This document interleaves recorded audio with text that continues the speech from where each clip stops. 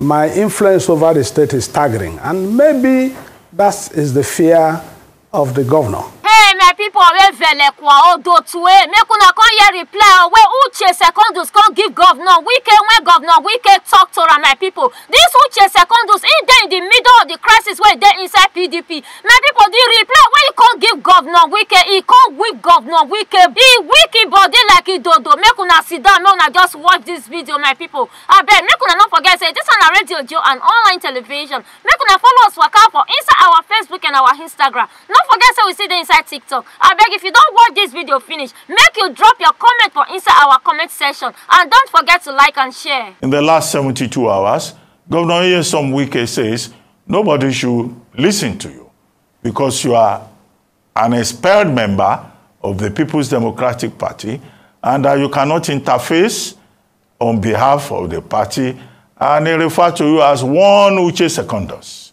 Are you Prince Uche Secondus or one Uche Secondus, who is an expert member and a meddlesome interloper, as Governor Wike put it? The utterances of Governor Wike is unbecoming of a man who the people voted for, and he knows some of our role in making him governor. I will not join these issues, but I am a bona fide member. Matters are in court, undecided yet.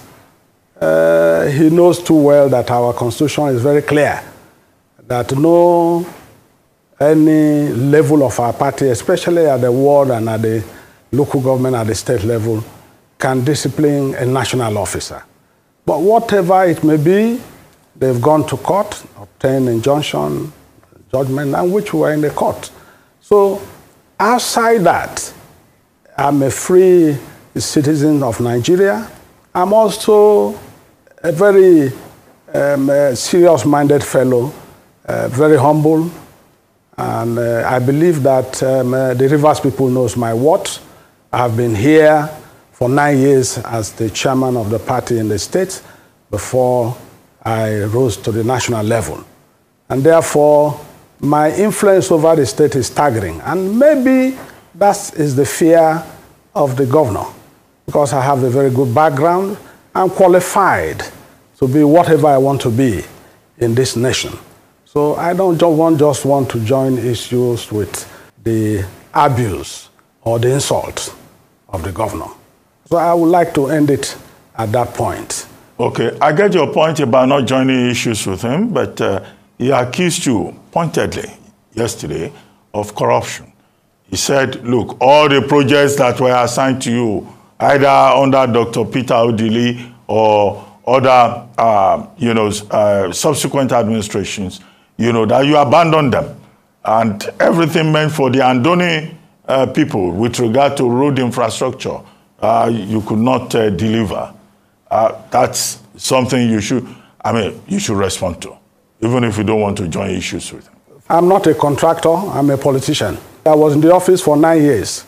There was no query, there was no any commission of inquiry or any court matter against me. I believe that it is normal, the governor's normal style of trying to insult elders, as he has always done, and then blackmail and lies.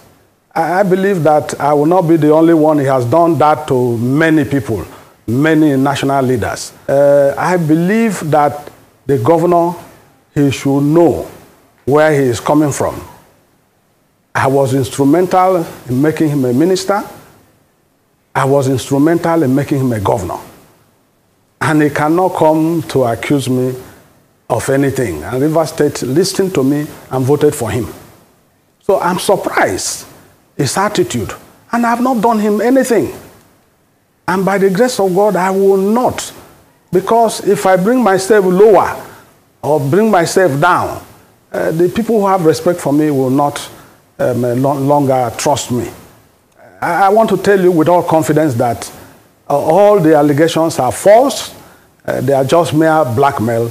And the more he abuses and insults me, the more he will diminish himself. The people are just listening and is making gist and then a jest of himself and drama. And so I have no issue with him at all, because up till today, he cannot define where we had issue. For over 1 year, when he started all this with me, I have not seen anybody. So he can't be referring to Dr. Dele, he can't be referring to any other government. I have no issue at all. Look, if there are issues, he should set up a commission inquiry. He should go to EFCC. I'm not refunding any money to EFCC. He knows those who are refunding money. I don't want to mention them who are refunding money. You should know better when they were there in the ministry at the federal level. Will it be right to say that you provoked Governor Wike when you issued a statement saying that Governor Wike is not in a position to determine who the people of Rivers State will vote for? You know, after he had said that in January, he will tell the people of Rivers State and the people of Nigeria from state to state who they should vote for as president of Nigeria. And you issued a statement that the governor has no such powers to determine who even the people of Rivers State should vote for. A governor can campaign for whoever he wants to campaign for. And we are also campaigning for our president. My statement was very clear that no single person, including me, I didn't mention him. I said no single individual can impose a candidate for the state. This is democracy. You are free to make a choice. And we have made our choice. Our choice is Atiku Abubakar and Dr. Ifeanyi Okowa. And period. He can decide to vote for whoever he wants to vote for. I have never seen a man who is in government, you have the power, you have the resources, and you are agitating. I thought that the normal norms would have been to sit and negotiate. And I believe that that is the right thing to do, rather than agitating. Well, you say you are confident that you will win in Rivers State for Atiku and Okowa. But the campaign office has been sealed off, and Governor Wike is supporting other candidates. He's not supporting the presidential candidate of the People's Democratic Party, and he's insisting that he will not leave the People's Democratic Party for people who left the party and came back. So why are you so confident? You don't even have a campaign office right now in Port Harcourt. Look, the campaign of Atiku and Abubakar is not only at the campaign office in Port Harcourt. You know, strategies, how we want to get people to vote for Atiku and Ifeanyi Okowa.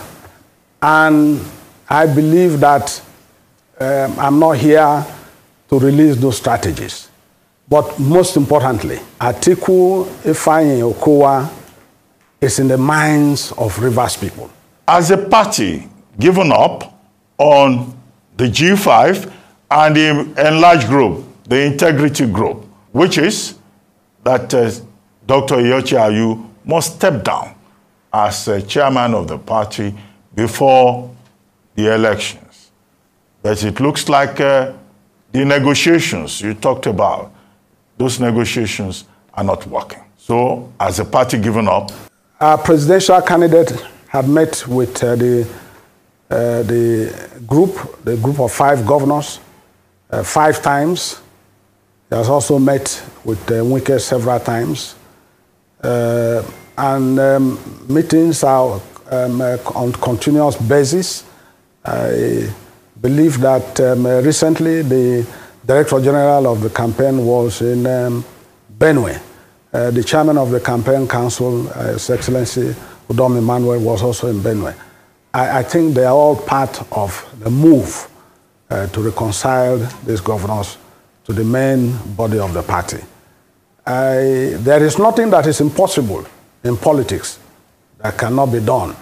Even 24 hours is too long. So I still believe that no permanent enemy, no permanent friend, issues can be resolved and they are ongoing. And at the end of the day, the will of God will prevail. But I'm hopeful that it will be resolved.